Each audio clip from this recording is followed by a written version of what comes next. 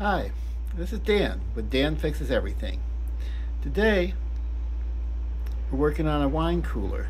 This wine cooler is not working efficiently. It cools, but it only cools down to the high 60s, like 68 or so, or the low 70s. So it's not working very well.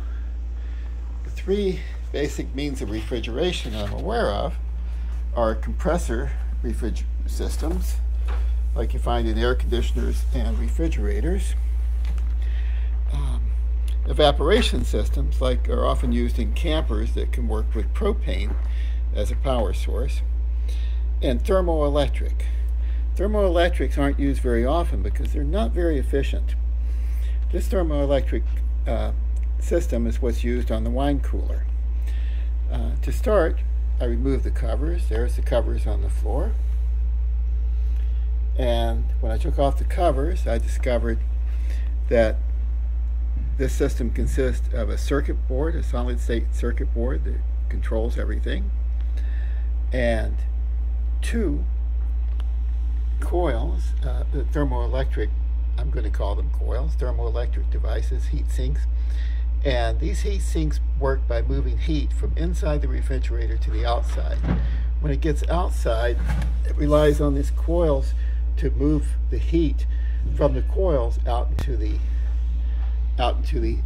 air, and these fans assist that. And what I discovered was that the coils were extremely dirty,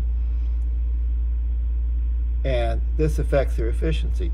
The good news is, because it's reaching the high 60s, we know that the system is working, and this dirt could easily explain why it works so inefficiently. So I think if we remove all the dirt from the coils and remove as much dirt as we can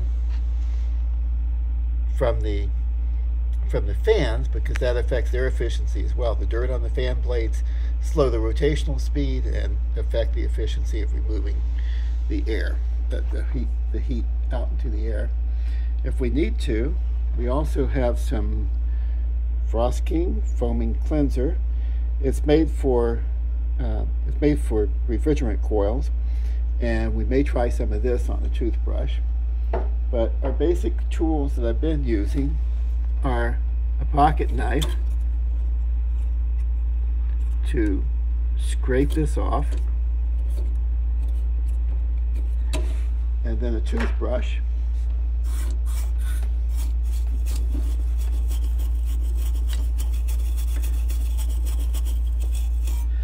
and I've only partially finished, but you can see that this coil is already much cleaner than this. The top coil looked like the bottom coil when I started. So if you can get these coils clean and get the fans clean, put everything back together without breaking anything, you might have a wine cooler that works well. So I'm Dan. I like to fix things. Today I'm fixing a wine cooler, and if you have one like this, you might be able to fix yours too. The name of this is somewhere on it. This is called a Costway.